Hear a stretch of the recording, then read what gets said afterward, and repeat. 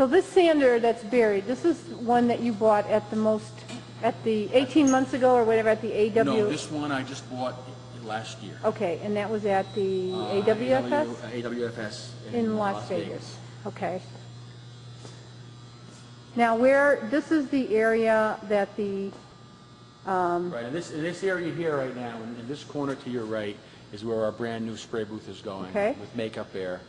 In this back of the building here, we're having a kitchenette and bathrooms put in for the shop crew. Oh, that's nice. We also, for fire reasons, need another exit out of the shop. Exactly. So we're going to be putting a hallway through there.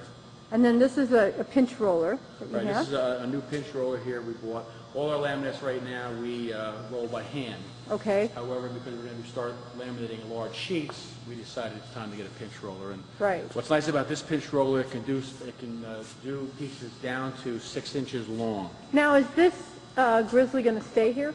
That is the center of where it's supposed to be. It may move within a couple feet of that. Right. That's the approximate location. Now, you said that the lighting that's up here is all going to be changed for dust proof. Right. For fire hazards. Okay. We are also probably going to be doubling the amount of light that's in here. Right.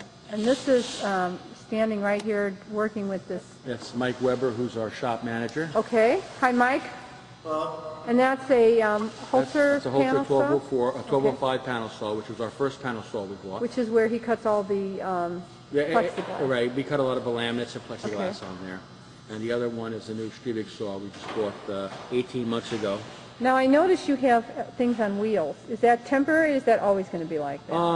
A lot of it was made so that we could move things as needed if we were working on a large job. If you notice these new cabinets here, they're built up on boxes where you can actually put the forks of the forklift underneath there. I see. To pick up, because they are heavy and they are stock.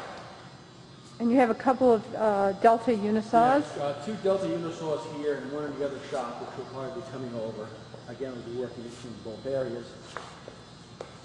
And these are some cabinets that are built? These are our workbenches, actually. Right. But if you're building cabinets, you do it the same way, where you put them on a lift so that you can, or is it just these cabinets? That's just these cabinets here for our movability within the shop. Where do you actually assemble your cabinets then? Anywhere there's free floor space or countertop space. And I see that now. You said that the heating and heating and air conditioning are going to be at the top here. The engineering firm had designed a way of reinforcing the ceiling and putting a new externally mounted air conditioning and heating system. Heating system especially having all flame components of the gas-fired mechanism outside the building. Right. To make it as safe as possible. Make it as safe as possible, correctly. And it looks like you have some metal, or rather fabricated pieces for your dust control system. Right, that actually is on a dust system. The frame there holds the cyclone system. We have a double 55-gallon drum connection, and the filter tubes will hang on there. It's been sized for the average number of running machines in the shop. The machines all have blast gates, so the machines that aren't being used can be shut off. Machines that need to be turned on, we can actually open the blast gate. We have also in the back corner there, we have the Minimax line boring and construction boring machines, which will all get set up throughout the shop. And you're planning on actually setting up possibly, well, you're not sure yet, but probably in that other smaller area. Right, that's going to be our hardware, our final assembly, any little touch-up. Again, we have a spray booth in there also, so that we have anything we have to do a quick finish touch-up on, we can do there. Now, a lot of your spray booth work is actually adhesive. Correct. Correct, for your laminating. Correct. And you don't outsource the laminating, you do it yourself. We do it all ourselves. What do you do? What kind of boards do you do it on? We do it on flake board. Okay. We do it also on some MDF board. Okay. Well, this was a great idea to put this up there. This rack system has worked so well here that between these 2 panel saws, we have a double rack system coming, which will actually straddle the I-beam here, where we can set the rack in there. We'll have panels stacked on each side, so it can be pulled from each side to either machine. Which will make it easier on the operator. Correct. We're also looking at, and we're trying to find the best one, a vacuum lift system, so that one person can lift the sheets. Although they can now, we don't want anybody to pull the back out. Right. So now, if you leave this area, you go through We go through we'll call it a loading dock area with, with a bay we had put inside. This is where we can load up the equipment at night. We can leave our vans with tools locked up in here.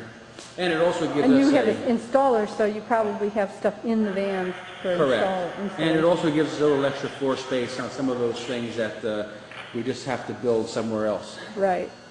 And now this is the old shop. This is the old shop. It's going to be a multi-use shop. We brought our compressors in here to keep them out of the dust area. We still have our radial arm saw set in here for any trim pieces. And this will be a combination of our millwork, final stages, and also our plastic fabrication shop, which does some plastic signs. Now, out of these two compressors, which one is the refrigerated? The refrigerated one is the yellow one here. Okay, the Kaiser. Right. That's got its compressor and it's got its air conditioning unit to keep the moisture content very low. And you did that because? We did that because we were noticing we were getting moisture in our glue spray and also in our finish spray. The representative from Kaiser was very helpful and recommended what we could get. And as you can hear by that noise, it's a very quiet unit compared to the old rotary piston type. So that actually is a rotary piston. I'm guessing you're really looking forward to getting settled in the new space that we just came out of. Correct. Where things are a little hectic. It's very hectic. Also right there now for employee comfort and also it keeps the moisture content down in our finish. Okay.